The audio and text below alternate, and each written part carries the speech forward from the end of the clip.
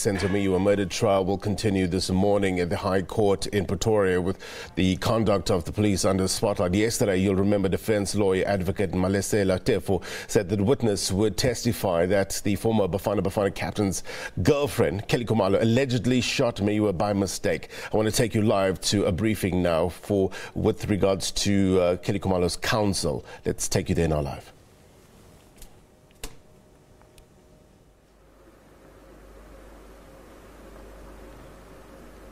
A kind of intimidatory, legalistic, illegal practice, because if it's legal, it would be then setting the record straight in writing formally. There was allegations of perjury that never saw the light of day. There were allegations of defeating the ends of justice, of which there was no police officer that had contacted myself nor my client. Remember, I'm not my client's attorney for the first time. We have a history in terms of her overall life. Thereafter, we are told that there were people who were bought or paid for. I don't want to use certain terms, but let us try and be as subtle on the allegation as possible. By my client. Now my client has pulled the trigger. Can the defense determine with decisiveness what it is that they want to allege? So in terms of that docket, it is not to the knowledge of ourselves. Ms. Mansami, Chriselda Lewis from SABC Television. So you have not seen the second docket that has come out in court, where we understand in that docket your client, Ms. Kelly Khumalo, together with other occupants in the house, in that docket, it suggests that they should be the suspects that are answering to allegations of killing Senzo Meyiwa in the Vosloorus home back in 2014. Do you have any idea of that docket? Absolutely none. All I have heard of in an interview with Kolani was there was a release from the NPA regarding information of the possibility of a note that was written by an investigating officer. To the extent of a docket, and Chriselda, the one thing you will realize is this is the reason the watching brief is critical. In a matter where a victim is a state witness, as well as the daughter of the deceased being now exposed because Tinga obviously is young, is the fact that we would then be able to have access and understand what the environment, what the dockets, what the allegations are. When you are even contested on the issue of having a charge sheet which is presented in open court to the world, it makes one very curious about what then does the defense for 124 suggest when they say they feel intimidated and uncomfortable with myself. Ms. Mansami, because that information is being withheld, Chriselda. So do you feel prejudiced? Indeed. Does your client feel prejudiced? There's prejudice, there's discrimination. As an attorney, as an officer of the court, I had applied to the prosecution with the acceptance of with the registrar, with the approval by the defense 124 and defense for 5, and there was no objection. You will recall this, day 1, day 2, day 3, no objection. Even when the objection was raised, it was dismissed by Judge Mamela. So my question is, why is it that information is more accessible to 1010 than it is to myself in an incident where, and we have been told clearly by the NPA, and I've said this to you previously, my client is not a suspect. That was said to me on 3 occasions.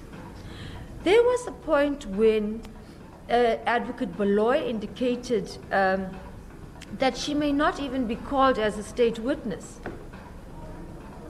Subsequently, a few weeks later, after the 3rd adjournment, we were informed that she may be called as a witness. So at this point, ours is now to understand, with the allegations being leveled prematurely, that opens a can of worms. to suggest to an investigating officer, your first witness in the matter, that there is an alleged eyewitness who will testify to such an allegation,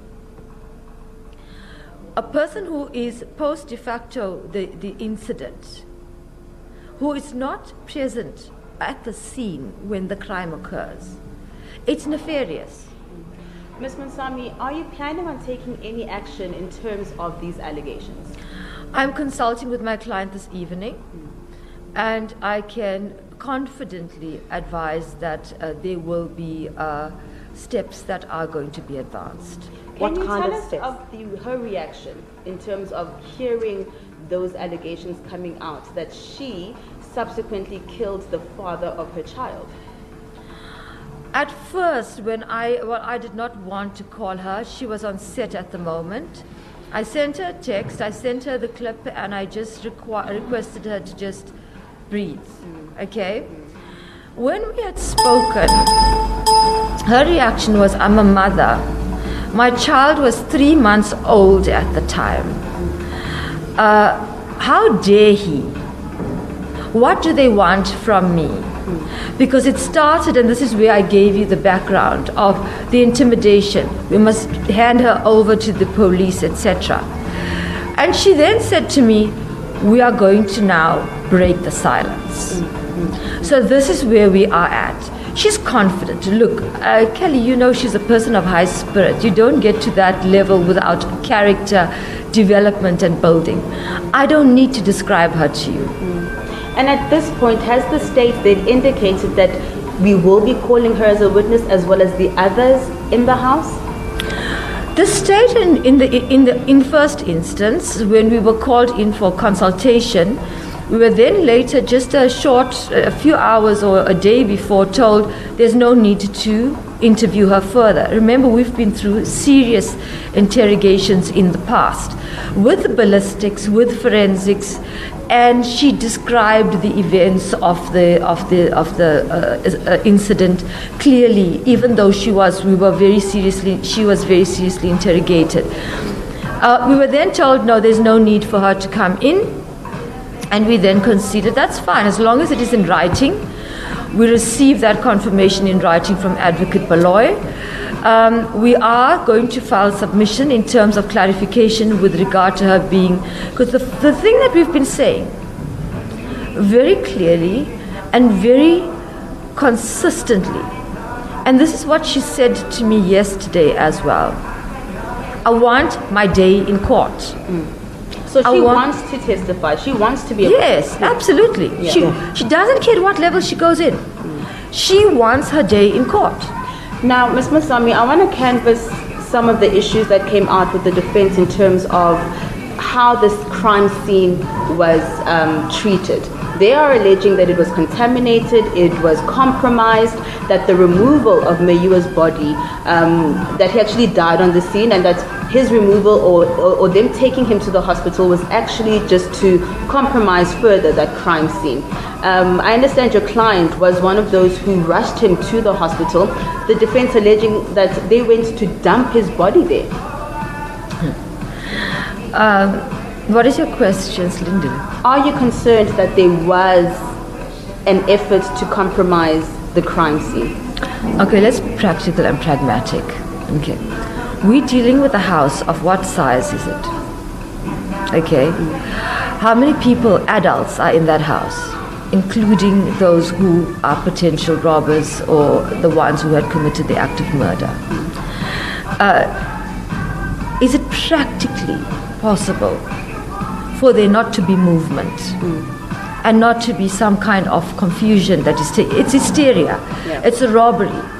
From the witness statements, and I'm sure that you may have had sight of some of them, you will see that it is clear it was mayhem. It's if it is described as a robbery with aggravated circumstances on count 3, murder, attempted murder of Senzo Khumalo. Let's talk about understanding contamination. In the law of evidence, one has to understand that, firstly, evidence that is procured And remember, when a Sergeant Musia starts to discuss and disclose the issues around time, there was a time that the Senzo Meyiwa was rushed to the hospital. In between that time, the house is being cordoned off, people are being called, there are people who are being informed. Remember, one of the things that many don't understand is that there's also the medical report of the time of death of the hospital, or the doctor who treated Senzo would then be needed. So that is evidentiary proof and fact. We cannot be slamming and throwing allegations into the air without saying, but the medical report, because the docket should be in the possession of Defense 125. We can't be saying that without testing, here's the medical report, here's the time of death. To make such spurious allegations, for me, is an abolition of the legal process, entering into some kind of sensationalist media popularity situation. I think we need to be practical and understand. For me, it's abhorrent.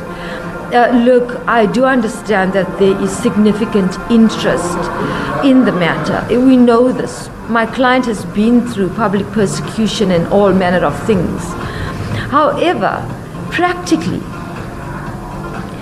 there are witnesses that should be called. The state must call those witnesses who were in the house.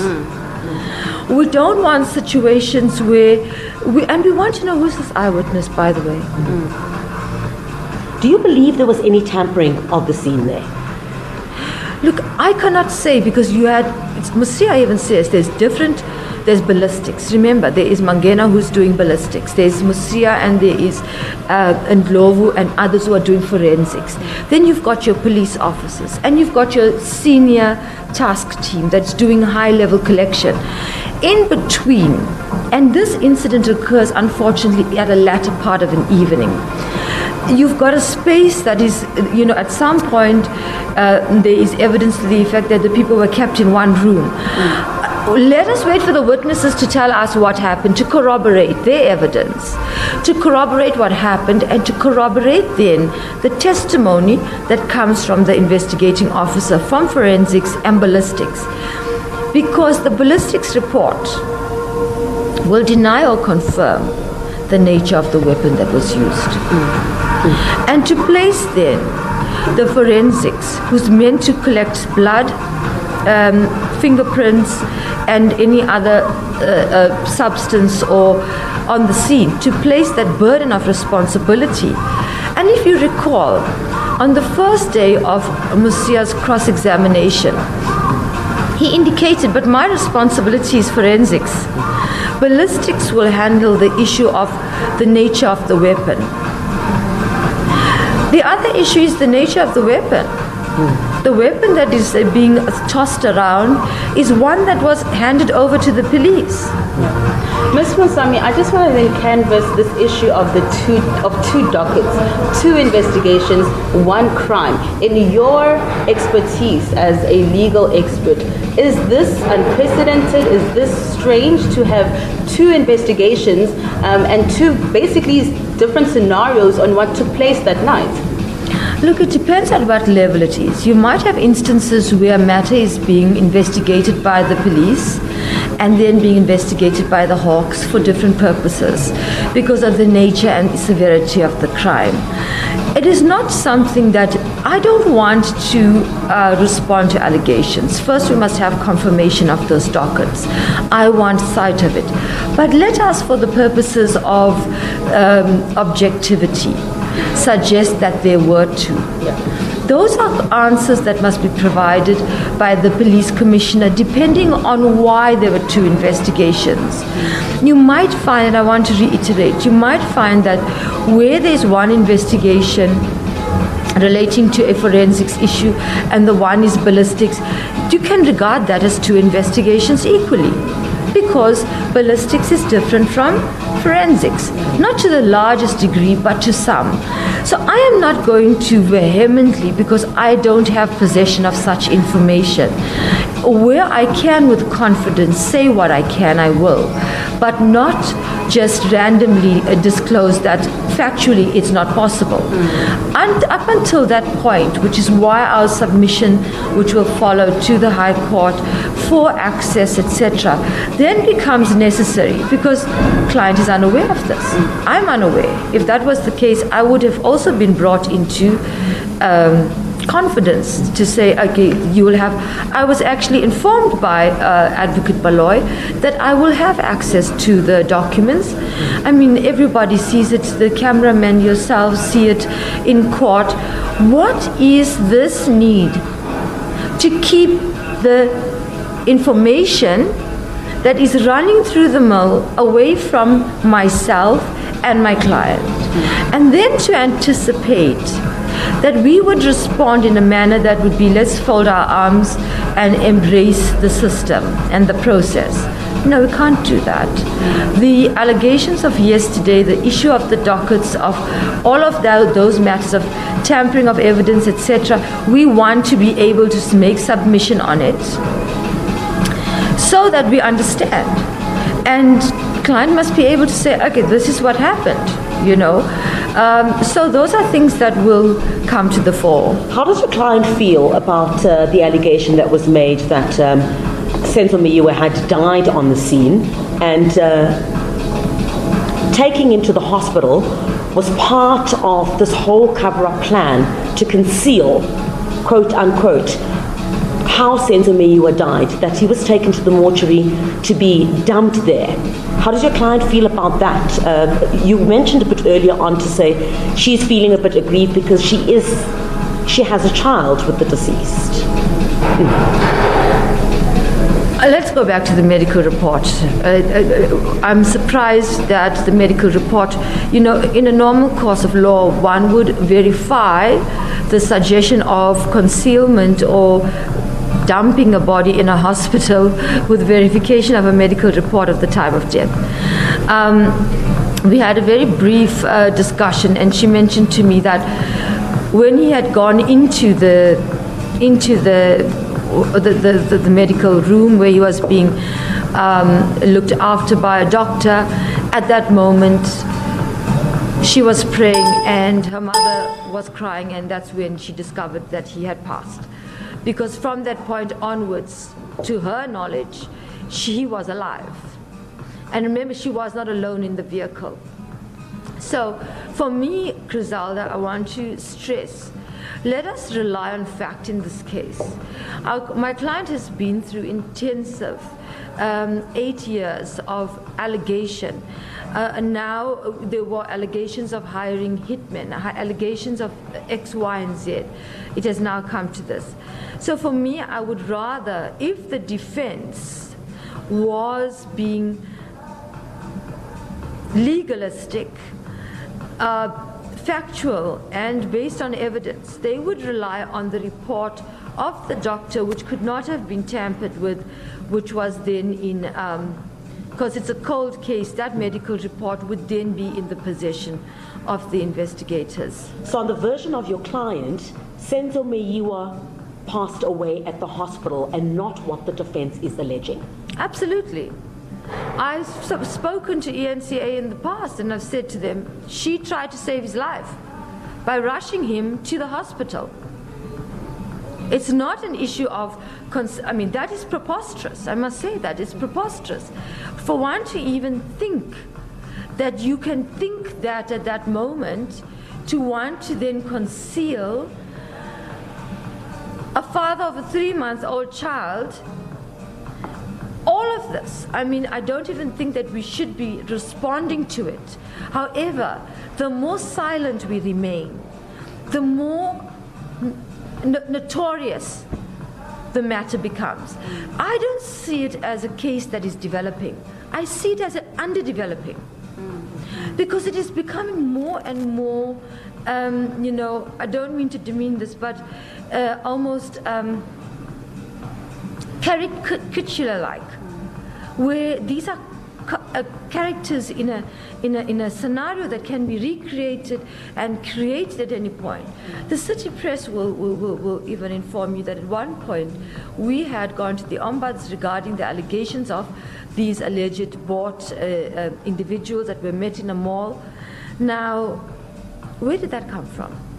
From that, so we need to know really, apart from the media not understanding where these allegations are popping from in court, we need to be actively present in court in order to file proper submission, understand what the motive is here. Because the motive for my removal from court was to keep us at a distance as further away from the evidence as possible. Ms. Mansami, are you concerned that this investigation or this case and the murder of Meyiwa was botched from the investigations phase? I will exercise with a level of caution. I do believe that due to the nature of the matter, the seniority, public presence of Senzo and Kelly, etc., and the individuals, that there was, and it's a small environment. It may have been, but this is not because of direct default. The nature of the premises was cordoned off, which meant it was a crime scene. But whatever transpired, there may be a plan, or there may be a clear outcome once we get the ballistic report. However, I would not want to place it on record to say that it was botched. That would be a very irresponsible statement on my part. This case is going to have, I think the list of the state witnesses are just about 120 something, apart from the defense. We have a long road to travel. Let us not be anxious and impatient, because the evidence that will come from the next witness may be able to verify the weapon that was used, which was not able to be verified by the forensics expert, because he was very clear when he clarified his role. So I think that the pieces need to come together. For me, what is important is that an investigation is meant to put the pieces of a puzzle together post de facto a crime, and then recreate that environment. So I don't want to be irresponsible and suggest such. Ms. Mansami, what shape or form is your course of action likely to take? I know you said that you'd be consulting with your client this evening, but from a legal perspective, what is it that you are likely to bring?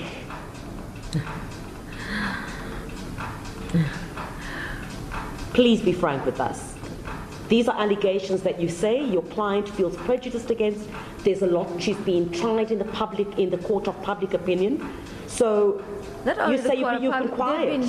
There have been charges leveled against her. I said this last evening to Tabo. I was once called by Advocate Teffo. He said to me he was in Sun City, and I thought he was at the resort. And I said to him, no, you must enjoy your time with your family, not realizing he was in prison, Sun City prison. And he insisted, whilst he was in prison, that I take my client and hand her over to the police, or else there will be consequences. I mean, the intimidation has been long-standing. We felt that it was, let's allow the court, let's allow the process to unfold, and our day will come when we can then have the opportunity to present our case in the manner in which the judicial system allows. However, for there to have been no objection to a preliminary issue of an eyewitness which is unknown, and to allege that my client, whether intentionally or accidentally, pulled the trigger, there are no bars that are going to be held. We're not holding back on anything. What does that mean? What kind of action are you looking at taking, Ms. Munsami? I know that you're going to consult with your client. What is this like? Are you planning to bring some application to the court? Look, we are going to, obviously, we have a right to make submission to the court, but we have a right to act in terms of other issues and aspects that have been created and caused in the public domain. One thing you would not know is that we had settled with 1010 that they were not to use any material from my client in their documentary, which they had elicited in a false name. So we had a battle. So there are many things that you're not aware of, Chriselda. And one of the things that I said to Thabo last night, and we had quite a nice conversation with the client afterwards with regard to identification of the suspects. The first instance when suspects were identified, obviously it was a week or two after. And these suspects are different suspects from those suspects. There has not been an identity parade. So your client has never... The men who are in the dock currently have not been brought before your client for identification? No. Then whose suspects are they? Who identified them? Police?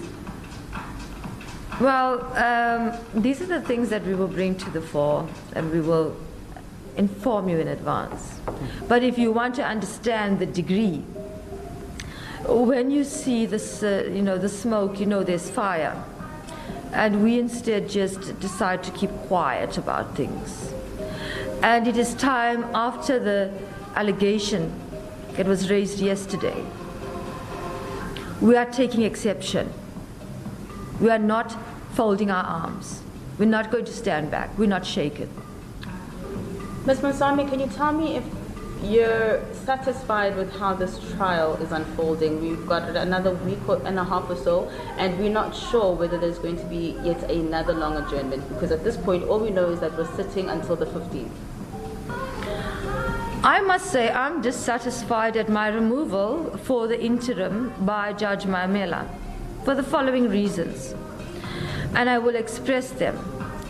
I have every right to understand what is happening and not be informed by the media of dockets, etc., which is discriminatory on myself, direct discrimination and prejudice on my client, because that removes her constitutional right to information, which one can very confidently suggest, but you can watch TV. It's not the same as being in a courtroom and being able to then draft submission, because you can't just be sitting in front of a screen the entire day. What is this discomfort that Defense 124 has regarding me? What is this intimidation that the instructing attorney has regarding myself?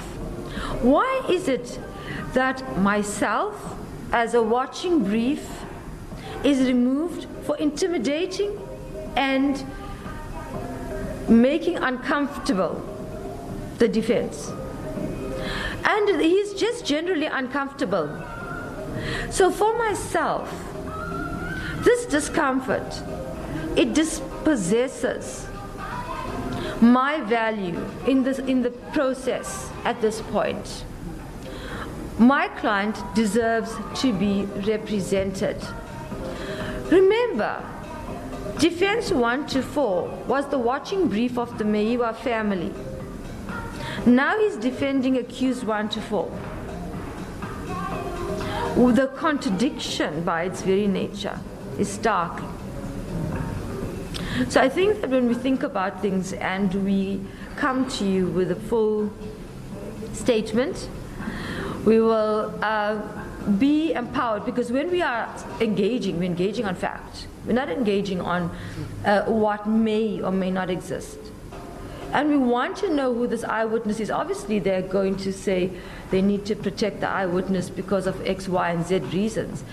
But you know what fascinated me last evening was on Newsroom, they were at the house outside Vosloorus. I don't know if you... and the lady said nobody wants to speak.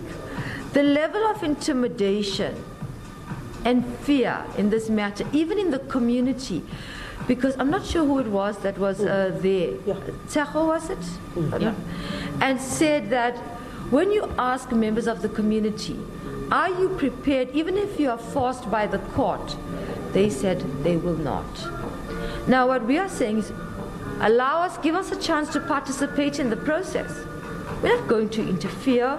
How do I intimidate individuals who are, and you know, this is an alternate form of intimidation of women, which I take very personally in the legal fraternity, because it's nothing new. And we're not going to stand for it legally, but also I think we need to consider the extent to which this matter has created this kind of general intimidation. So you say you'll be consulting with Ms. Khumalo tonight in terms of the action you'll be taking. Does this also include you appealing the decision to take you out as the watch brief? I'm not removed. It was an interim decision. When I'm called, I will be called. I have filed a brief submission, and I will file an intent submission again to court as watch brief, not only for Ms. Khumalo, but also, remember, just as there's a watching brief for the Meyiwa family being victims of the deceased, there's also the daughter who is a daughter of the deceased. So there has been a lot of attention around that, and that's a concern as well.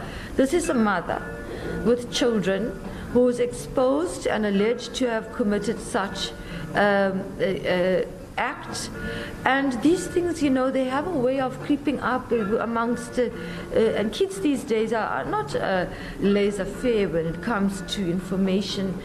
So these are human factors we must consider. When are they like, is there any indication when they've asked your client to take the stand? No, there's no indication. Remember, on the first instance, when we were called by Advocate Malesela to do a consultation, we agreed and we said, well, first it was a very shoddy thing where we were told there was perjury. And we then asked, what is this perjury that you are talking about? Explain the charge of perjury. We were later called by Advocate, well, I contacted Advocate Malesela because it was another Colonel Steyn, if I'm not mistaken, who was being very brutal about these allegations. And I said, look, I'm an attorney. I have to understand, firstly, what is it that this, oh, no, there's no perjury, speak to Advocate Malesela. I then communicated with Advocate Malesela to set up the date. He provided a date. A few days prior, he said, no, there's no need for a consultation. I therefore asked him, okay, when will my client, we anticipated my client would be the first person to be called. I mean, that is a normal case of, you know, let's remove the witnesses and start dealing with the investigation. Because that is the primary nature. You want to deal with the witnesses, so the investigation then gives corroboration to the witness statements. Then I was told that my client is not a suspect. Well, prior, even in Ekurhuleni in 2000 and, don't remember, but 2000 and something, we were told my client's not a suspect, she's a witness, and why does she need me? Now understand that, as I've explained, the various things that we have been anticipating during the years of which you are unaware. So we've been troubleshooting in many aspects, but very, very generously so. Thereafter, we didn't request, we didn't ask, we were told she's not a suspect. So we say, okay, when is she giving evidence? She may not be called in as a state witness at all. This is now on the day one of trial.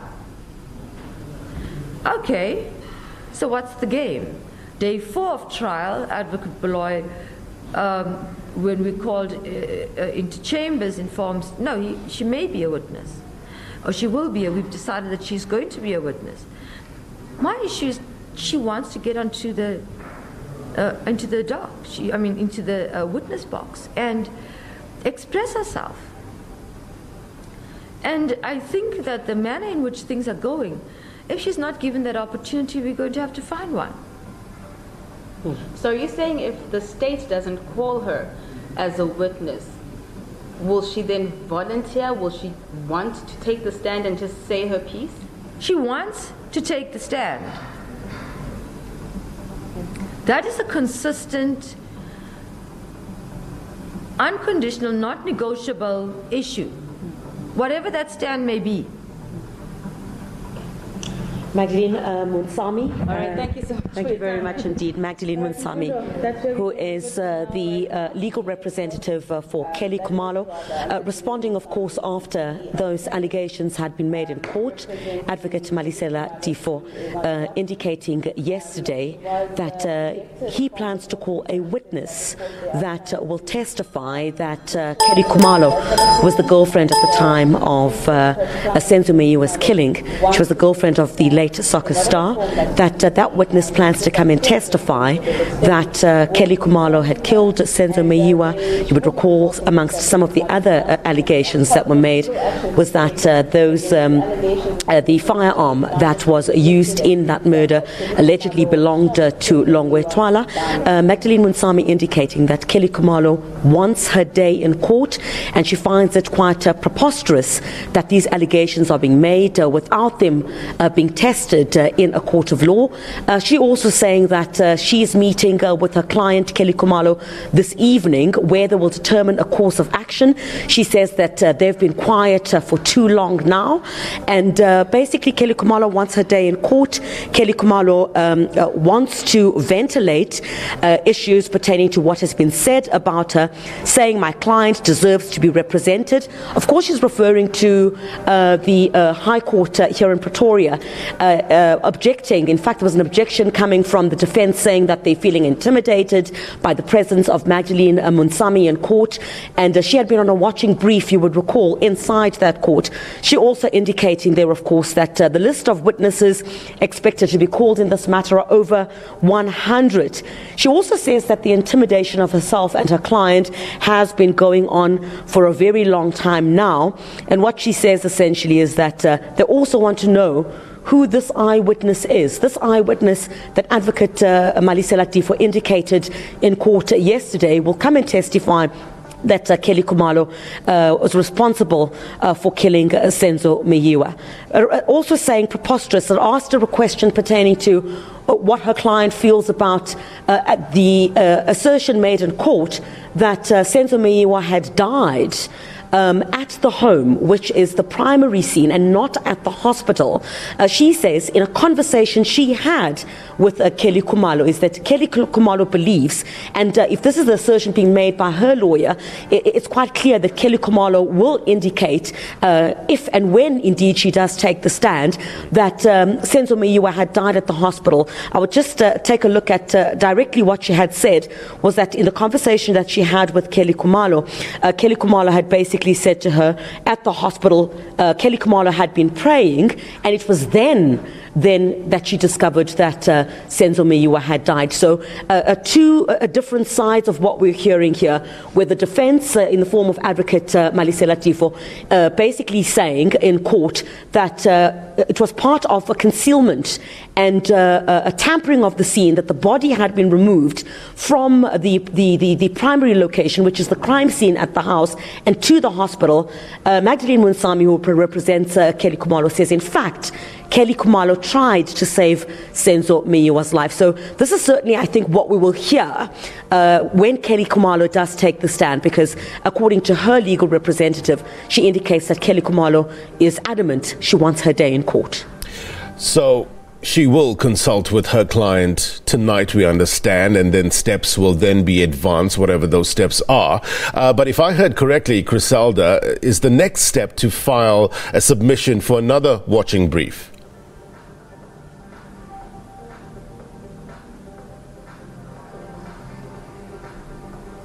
All right, do we have audio to Chriselda? All right, it doesn't. Okay, we'll let Chriselda go for now. We'll try to get her back later on. I understand that court proceedings in the capital, Pretoria, will kick off at around 11:30 or so. We will bring that to you live. If you just joined us, that was the response from Kelly Khumalo's legal representative, Magdalene Munsami, with regards to allegations made in court yesterday from Advocate Teffo, saying that there is a witness that will testify that Ms. Khumalo had shot Senzo Meyiwa mistakenly. This is the allegations, he said. In response, Ms. Munsami was saying that they have not seen this second docket that was mentioned in court, saying that the client at this stage is not a suspect, and also going on to say that, as you know, they will consult and then steps will be advanced, and saying, and this stood out, that they are going to break the silence. And you can't be throwing allegations like this in the air. This is according to Magdalene Munsami, calling these allegations spurious. Also mentioning the other issue of the nature of the weapon. Interesting. And talking about maybe filing another submission for a watching brief as well. So Ms. Khumalo, Kelly Khumalo, that is, according to Magdalene Munsami, wants to take the stand. We shall see how this all